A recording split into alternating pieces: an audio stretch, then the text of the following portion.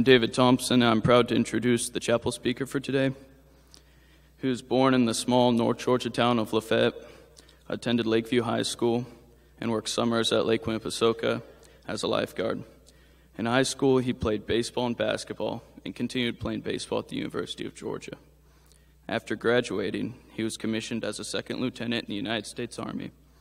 He served 2 tours in Vietnam as an infantry unit advisor with the Army of the Republic of Vietnam and as the executive officer of the 2nd Battalion, 8th Infantry Regiment of the 4th Infantry Division. His military experience spans command positions from company to division levels. He led platoons at Fort Hood, Texas, and in Korea.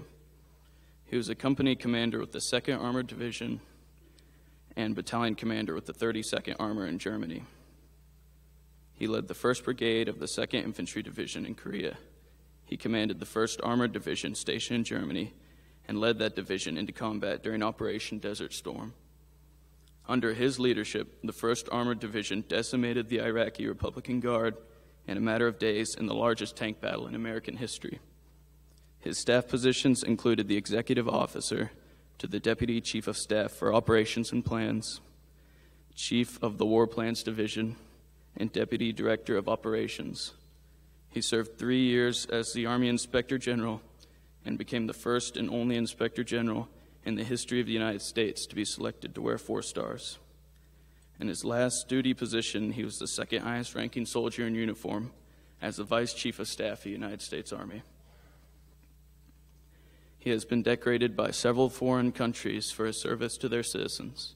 He wears the Vietnamese Cross of Gallantry with the Silver Star, the German Army Cross of Honor, and the Order of May for Military Merit, known as the Grand Cross from Argentina. His many U.S. military awards and decorations include the Defense Distinguished Service Medal, 2 Army Distinguished Service Medals, 3 Legion of Merit Medals, and the Combat Infantry Badge. He has been awarded 7 Bronze Stars that include the V device for courage and valor in combat and the Purple Heart. Following his military career, he continued to succeed in leadership roles at the highest levels of business and community service. He was the Executive Vice President of Military Professional Resources Incorporated and of the L3 Communications Government Services Group. He has served on the Board of Visitors for the Virginia Military Institute, the Board of Regents for the Uniformed Services Health Sciences University, and the Board of Directors for the Aurora Foundation. But what he is best at is being my grandfather. I'd always brag to my friends about my grandpa being a 4-star general and having grenade shrapnel in his head, but it was not until I started preparing my introduction that I realized how unique and accomplished his career was.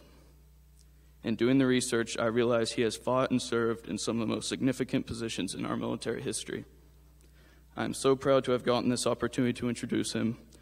Please join me in welcoming to Baylor School my grandpa, General Ronald Houston Griffith.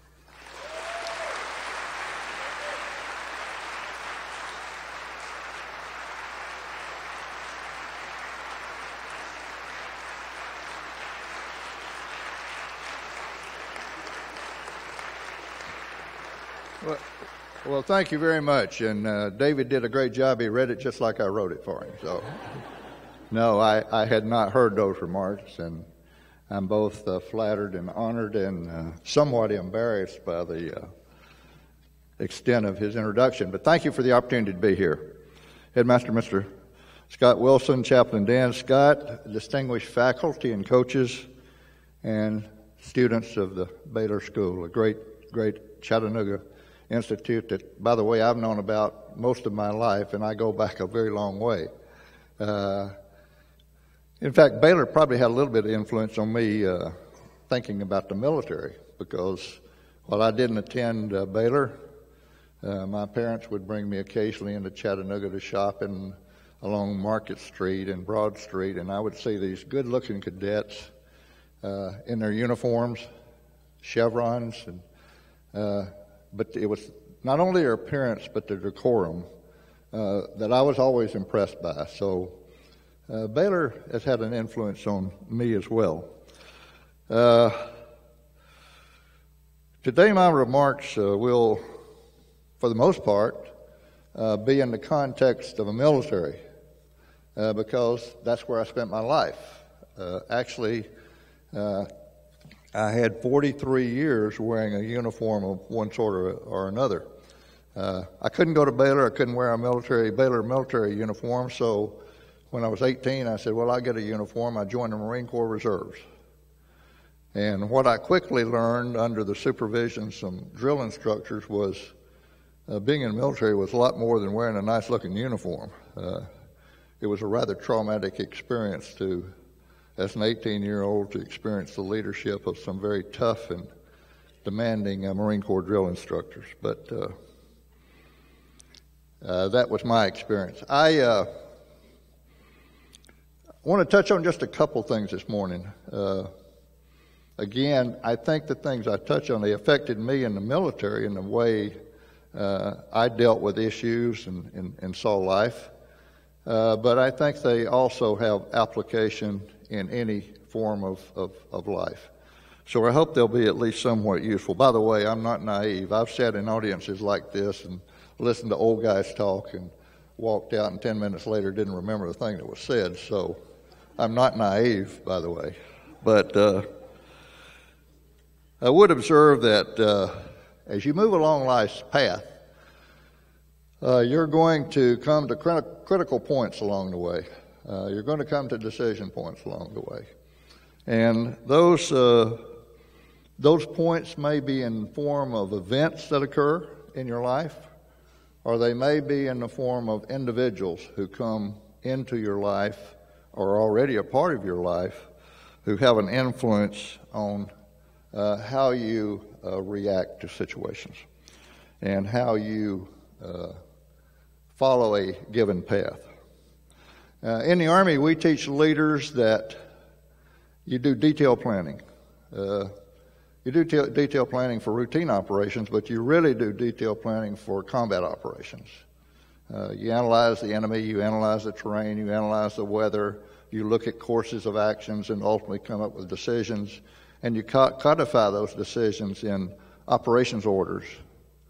But once those orders are issued, you also make clear to the subordinate leaders who are carrying out those orders that it's very unlikely that everything's going to occur as you envisioned as the order was being prepared. And so you must, on the battlefield, make decisions. You must look for opportunities that you didn't envision when the orders were being constructed. And you must be aware of your own vulnerabilities that you didn't realize as you were constructing these plans and orders. And I think that's true in life. You do detailed planning to the extent that you should be at this point in your life, and as you move on, you'll do more planning. But also be aware that there'll be people who will come along, there'll be events come along that will push you in a given direction. And you may need to think about how you will respond and react to those changes that will occur along life's path. David mentioned I graduated from the University of Georgia. Upon graduation, I want to be a coach. I really want to be I really want to be a professional baseball player, but I found out in a couple of tryouts that I was a fairly good college player, but didn't have the ability to play at that higher level. But I want to be a coach.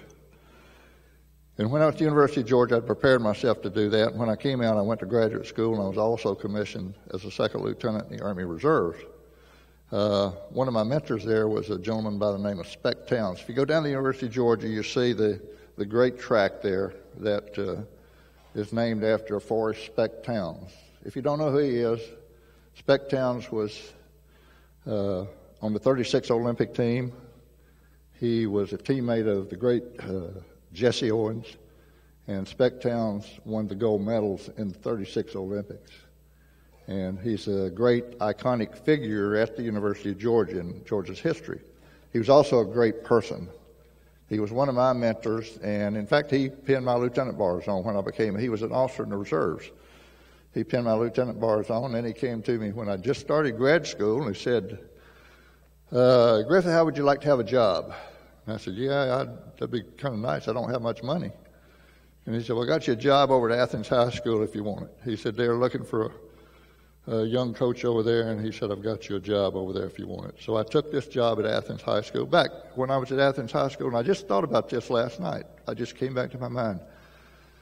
I brought a JV traveling team from Athens up to Chattanooga, and we played the Baylor JV team, we played the McCallie JV team, and we played the City High School JV team in about 3 days. And it was a little travel event for those guys.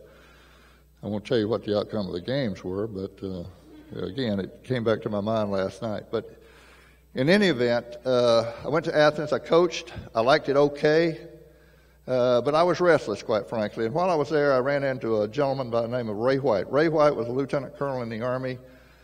He was professor of military science at the high school. He became a very dear friend and a great mentor to me. And as he sensed my restlessness, he said, Griffith, why don't you go in the Army on active duty and try it? He said, leading soldiers is like coaching. He said, except you don't have to deal with their parents. And so I found that somewhat attractive. And so I went off, and after a lot of thought, and it was not that simple at all, but after a lot of thoughts, I did volunteer and went on active duty. Army sent me to Fort Hood, Texas, to a tank unit, and a year later, they sent me to Korea to join a tank unit in Korea in the 7th Infantry Division. And we were positioned, Korea at that time, this was 1963 and 62, 63. Korea was devastated from the war. It was just terrible. People living in just the most terrible of conditions.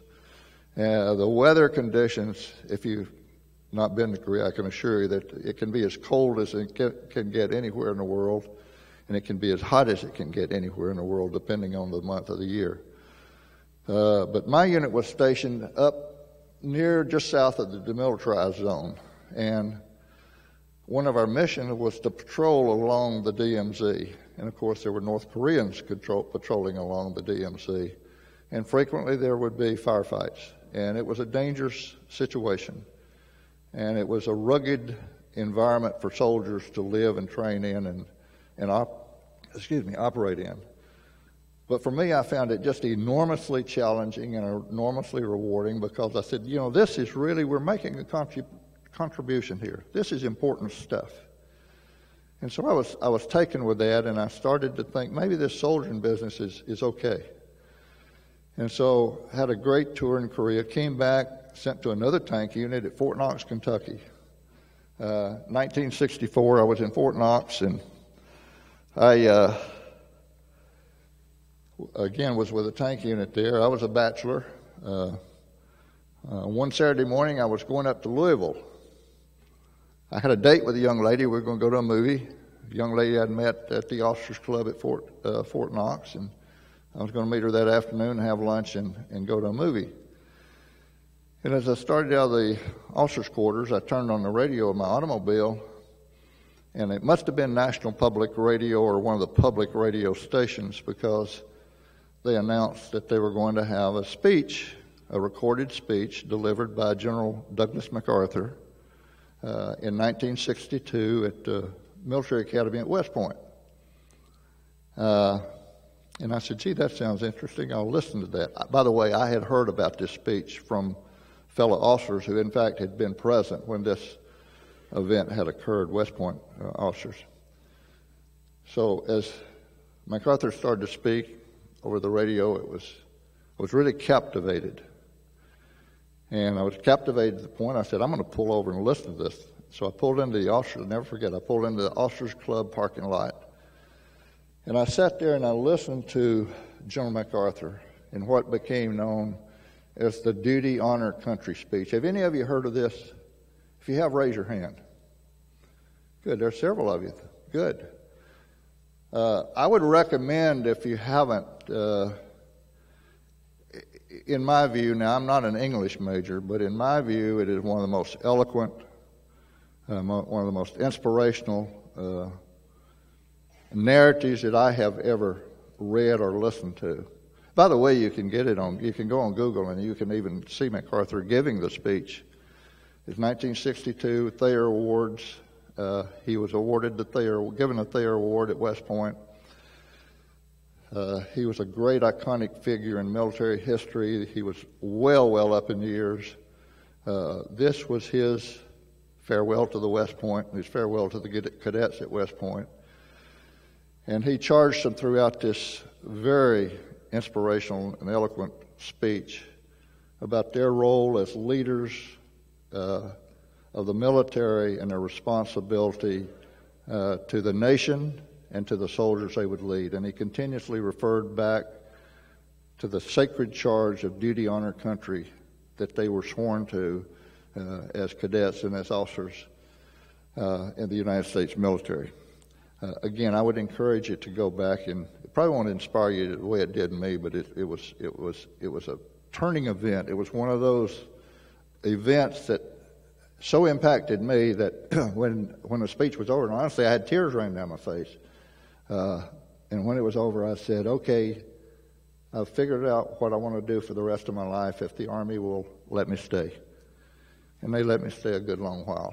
So it was a turning point for me. 1964 Vietnam was starting to crop up. We had advisors in Vietnam. Again, I was a bachelor, and I said, "Gee, I need to get over there because this war is going to be over before I get a chance to get over there." Little did I know that 10 years later it would still be going. So I started raising my hand and said, "Send me to Vietnam." And the Army said, "Okay." Finally, they said, "Okay, we're going to send you."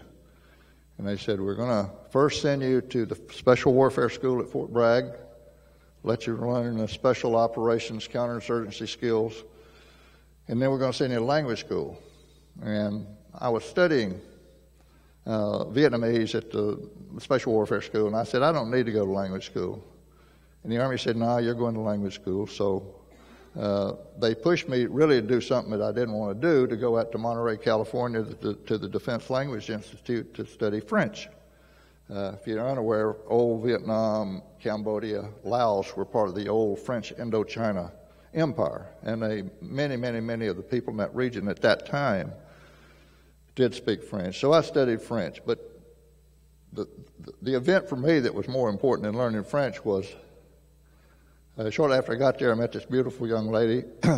She, after a pretty brief courtship, we got married, and she's been with me for 51 years this coming December. So she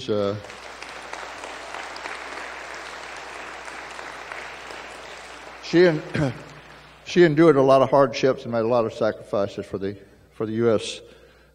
Military, probably more than I did, quite frankly.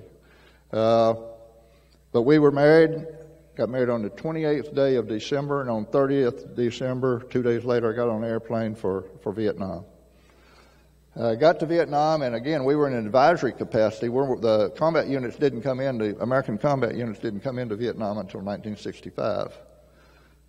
But in 64, advisory role. So I was sent with a small group, small team, a couple of non-commissioned officers, and we were sent to be advisors to this peasant Vietnamese infantry unit way in the far reaches of the Mekong Delta, way down in the south in the rice paddies and the mangrove swamps, and really a remote area in South Vietnam. This area at that time was teeming with Viet Cong, the Vietnamese communists who were really trying to disrupt the government's taking care of the people, and they were very disruptive. But so we were not in big combat, but we in small combat operations almost every day against the Viet Cong forces.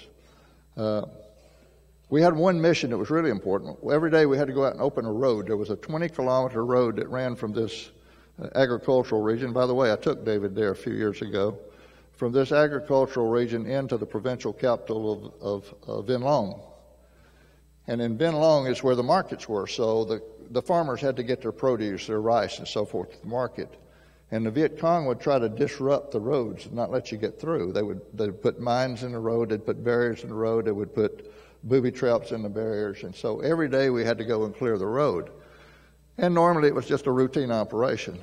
But on the 16th of March, 1965, it was not routine at all, because when we went out to clear the road, there was a large Viet Cong force laying in ambush and waiting for us.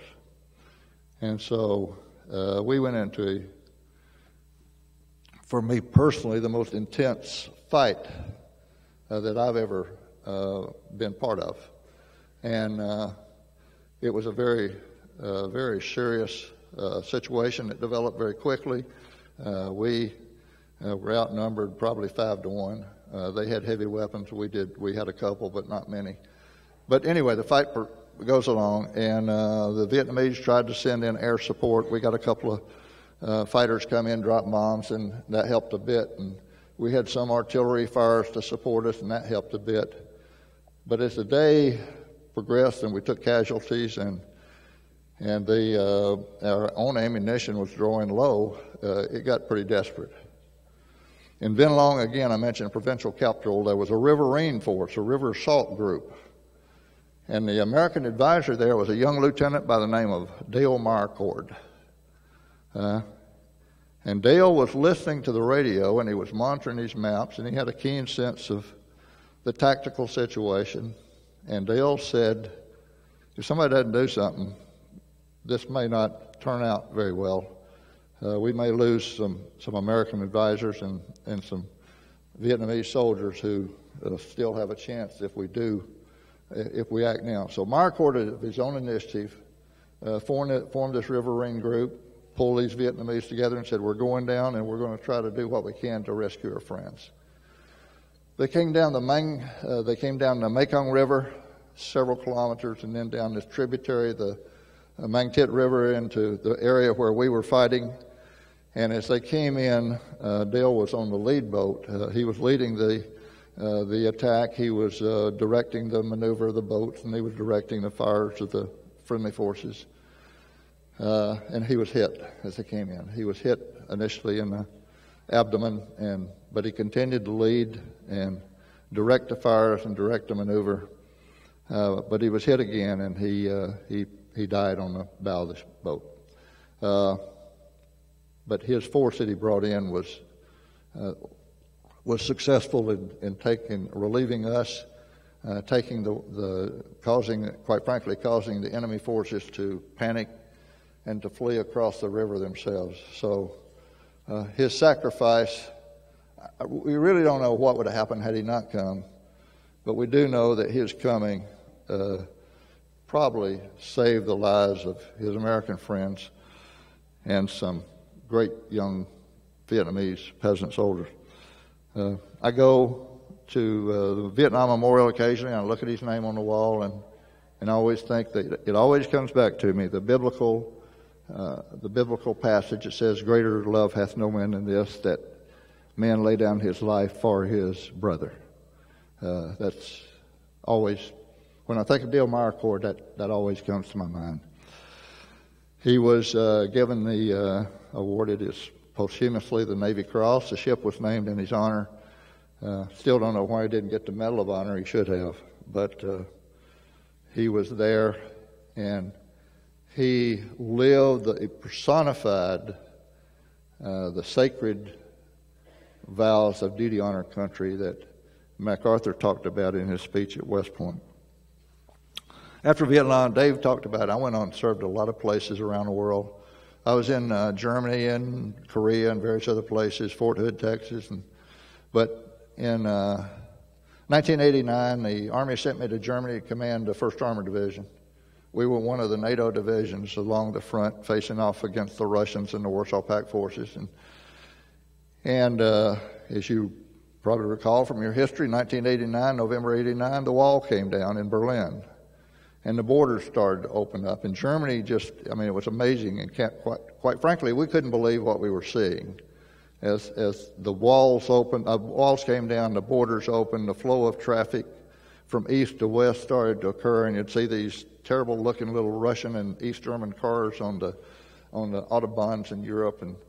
But it was just unbelievable. But what it did do, again, if you followed your history, you know that a year later, Saddam Hussein and his forces took over Kuwait and threatened to take over Saudi Arabia. And of course, we had very serious national interest in that part of the world, quite frankly, at that time because of the oil. We weren't as rich in oil in the United States then as we are today, and so that oil was critical. And also it was the issue of a tyrant taking over another country by force. So we were freed up in Germany, and when General Schwarzkopf went to command, he asked that 2 of the divisions out of Germany come to the desert to participate in the Gulf War of 1990. My division went. We trained in the desert. We prepared for war.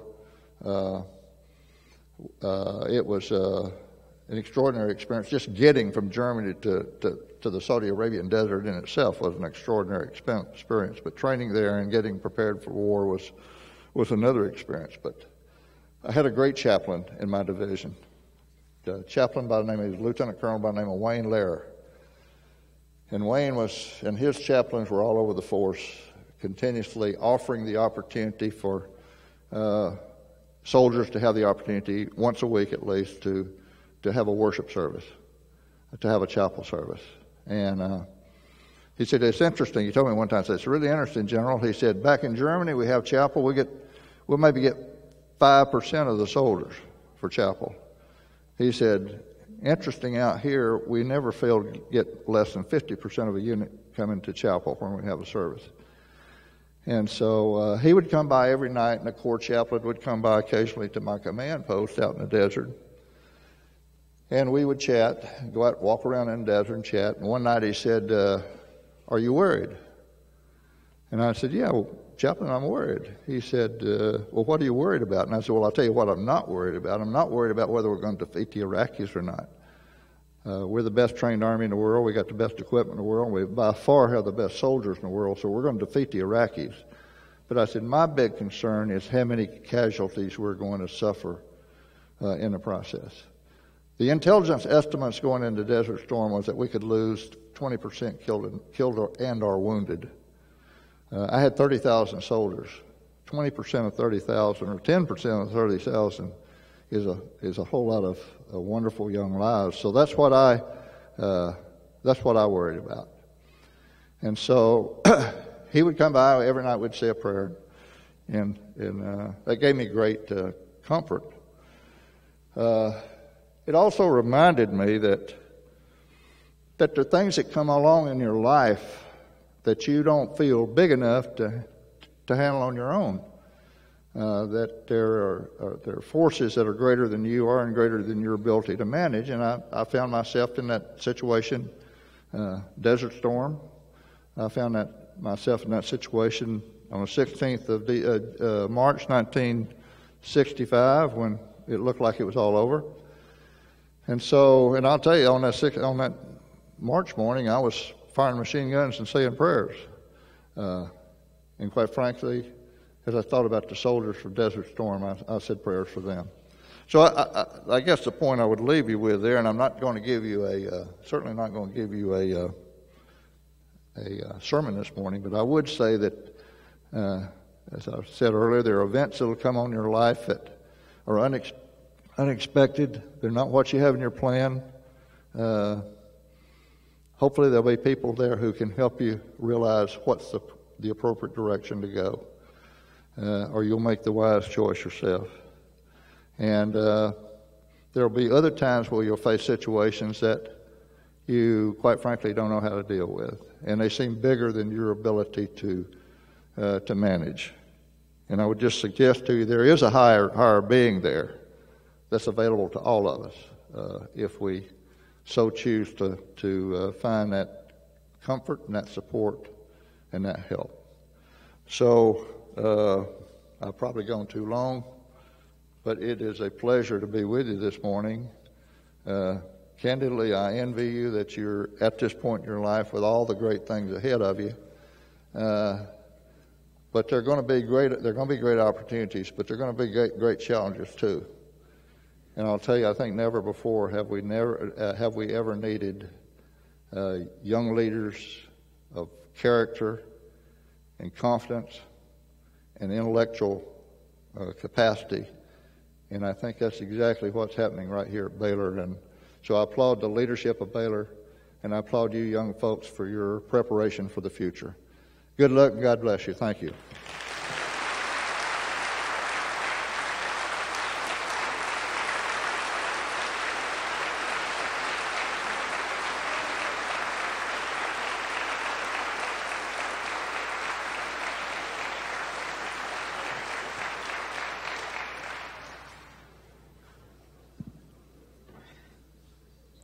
General Griffith has agreed to be on campus throughout the day, so you'll have an opportunity to come and meet him, speak to him. Some of you may be interested in the military academies. How shall I say this, General? You have expertise and influence. Come and meet him. He will be available during E&F in the chapel for Q&A time for those teachers, students who desire and can be here. With the help of junior leadership, you are dismissed.